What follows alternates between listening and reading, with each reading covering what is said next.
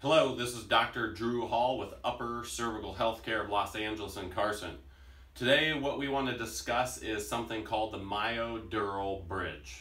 So myo stands for muscle, bridge means connecting something, and dura is the sheath that covers the spinal cord. So back in 2005, believe it or not, after hundreds of years of cadaver dissection of human beings, you would think there was nothing more defined anatomically speaking. But what they found was what they call the Myo-Dural bridge. They found that one of the muscles at the base of the skull, called the posterior rectus capitus minor muscle, that underneath it there was a connective tissue that connected to the sheath covering the spinal cord, and so they referred to it as the Myo-Dural bridge. Now, this video is in reference to headaches and tension headache and migraine, and the connection between the Myo-Dural bridge and chronic headache problems. There was some research also done several years after the Myo-Dural bridge was discovered. And the reason they started looking down this road with headaches and migraine was it was the first time there was something that was external to the spinal cord that could contract and put a tensile stress on the nervous system, or the brainstem more specifically. And so they wanted to see, is there a correlation between that muscle being tight and people who have chronic headache? And so they designed a research study, and what they did is they took 232 people. They had a control group of people that had no headaches, and they had another group who had chronic headaches. And they took an MRI of the suboccipital region between the head and the neck, the craniocervical junction, C1, 2, and the skull. And what they did is they measured the cross-sectional area of the posterior rectus capitus minor muscle. Now, what they found, the findings, when a muscle shortens, it becomes thicker, and the cross-sectional area that becomes bigger. And so their thinking was, if that posterior rectus capitus muscle is tight, the cross-sectional area is going to increase. And so on the MRIs, they measured that cross-sectional area, and what they found was a statistically significant correlation between a larger posterior rectus capitus minor muscle in the people who suffered with chronic headaches compared to the group that didn't have headaches. And so that bore out a theory the Myo-Dural bridge is connected to chronic tension headaches and migraine. And mechanically, what's happening is when someone sustains a neck injury, and it doesn't matter whether you have a whiplash injury, you get dropped on your head, a slip and fall injury, there's lots of things that happen through life. We're looking at a short, blunt type trauma. The head weighs 10 to 13 pounds. C1, which it sits on, weighs 2 ounces. And you have two little joints at the bottom of the head that fit in the two little joints on the top of the atlas.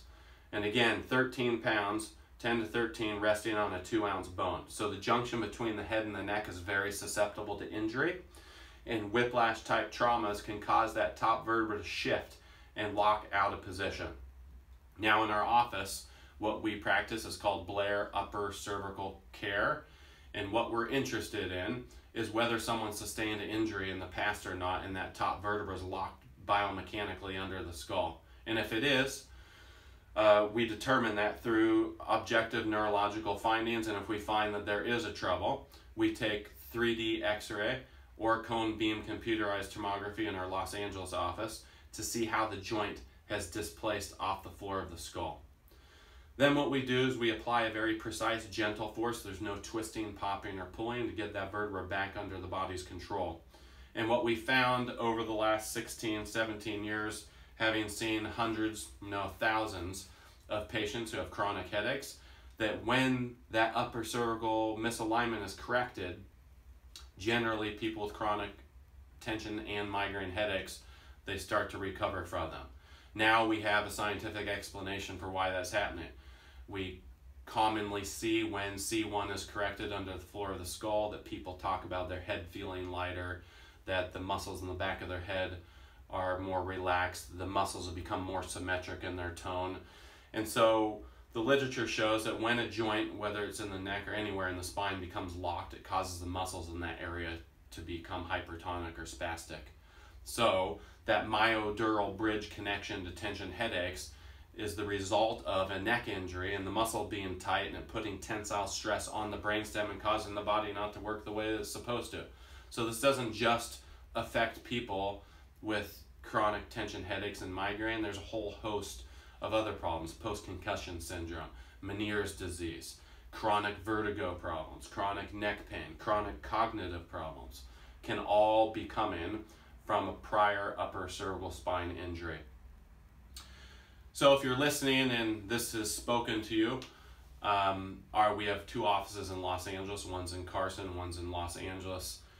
We do offer a free consultation in the office. You can come in, we'll go into a deeper explanation of what Blair Upper Cervical Chiropractic is, run you through a battery of tests, find out whether you have this trouble or not, and whether we think we can help you. If you are outside of the Los Angeles area, you can always give either of our offices a call. Our Los Angeles office is 213-399-7772, and our Carson office is 310-324-6172.